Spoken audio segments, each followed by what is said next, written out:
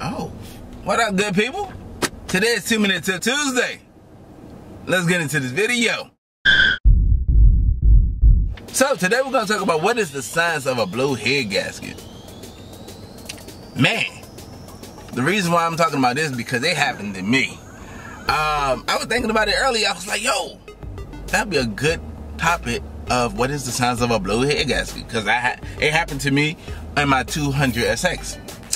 Man, I remember getting that 200SX and it already had a blow head gasket, but I didn't pay the signs no attention. So they fixed it, they so-called fixed it and did what they had to do, gave me the car. I financed the car, in-house finances. I'm like, all right, cool, let's go. I'm driving around getting it. 2 months later, next thing I know, the car overheating. I'm like, yo, it should be in the middle, you know? But now it's going to the red. What's going on? So I cut the car off, and my car was not really smoking, but I seen smoke in the tailpipe. And I'm like, all right, cool. So I cooled the car down. I'm like, all right, cool, we're gonna cool the car down. Cool the car down just so I can drive home. Drove home. I'm like, yo, car overheating. Let me call these people. Call them. Yo, my car overheating. I don't know what's going on. What is the signs of a blow head gasket? Milky oil, overheating, and white smoke coming out the tailpipe. Those are the signs of a blow head gasket. But then it went in the shop the beginning of the summer, and it didn't come out until the end of the summer. So I finally get my car. I got the moonroof back with the underglow, riding around getting it.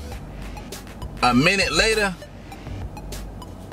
the needle is going to the red again, to the H. I'm like, yo, the flip, I just got it out the shop today. So next thing I know, I'm like, this can't be happening. Call the dude up. I'm like, yo, what's up? Would I say, did he do a good job? Probably not, you know? He probably did the best he could. I went to a side mechanic, I'm gonna be honest with you. So, but I went to a side mechanic. Is it worth replacing a blow head gasket? Yes. How much do a blow head gasket cost?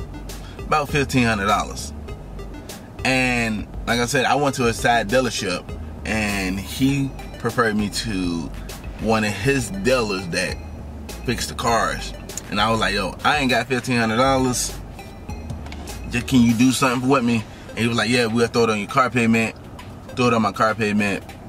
But still didn't fix the issue. If you enjoyed this video, go and smash that thumbs up button. If you're not part of RADIATOR fam, go ahead and that subscribe button. And yo, welcome to the family. I look forward to seeing you next video.